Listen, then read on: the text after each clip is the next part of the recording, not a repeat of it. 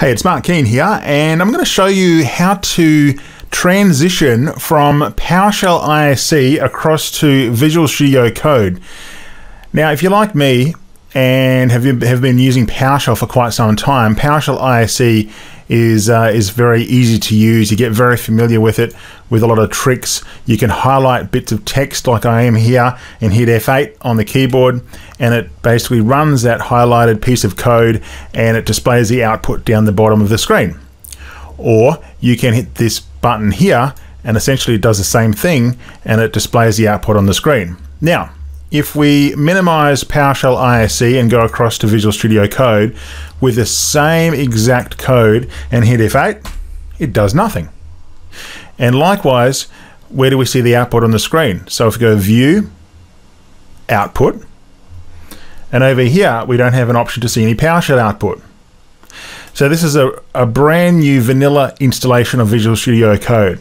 Now, to get the PowerShell features in Visual Studio Code, what we need to do is we need to install the PowerShell extension for Visual Studio Code. Now, to do that, it's quite easy. We simply navigate to the Visual Studio Marketplace and we search for the PowerShell extension for Visual Studio Code. Now, it's quite as simple as running this simple code here in Visual Studio, which installs the extension. So Control P and then paste this in and hit enter, and if we wait for it, it'll go through and give us the option to install.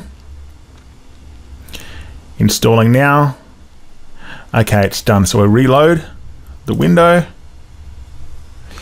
Okay, so we're reloading Visual Studio Code with the PowerShell extension.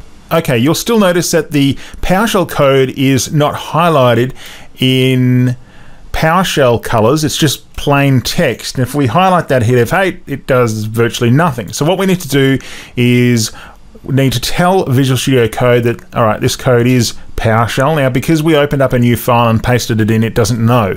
But if we opened up a file that was a PowerShell script, like a PS1 extension, it would automatically put it in PowerShell mode for us. So we go down the bottom right hand corner where it's got language selection, we bring up this and type in the word PowerShell, we select it, and all of a sudden it changes to the right colors for PowerShell. Now if we highlight this and hit F8, it'll run it.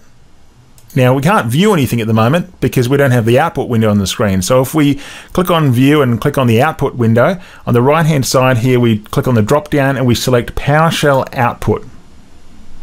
So if we click on the little icon on the right hand side here, it's got clear output. Again, we'll highlight this piece of code, we'll hit F8, and there is the output on the screen, just like in PowerShell ISE, exactly the same. So there we go.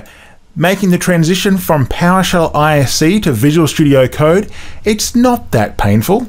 It's quite easy once you know the little tricks of the trade.